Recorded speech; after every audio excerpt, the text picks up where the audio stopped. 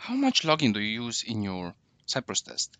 Well, I try to use it as much as possible, especially when debugging my tests. And did you know that the ci.log function supports Markdown? That's one of the reasons why this example here points to this Markdown guide cheat sheet. So we have one simple ci.visit and then a log entry. But let's end the code.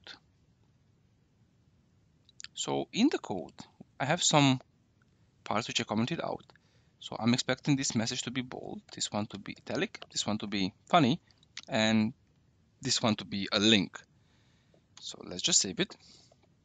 We go back to Cypress and I have the normal log message, the bold one, the italic, the funny, which the reason it's funny is it supports emojis, and this one has a link.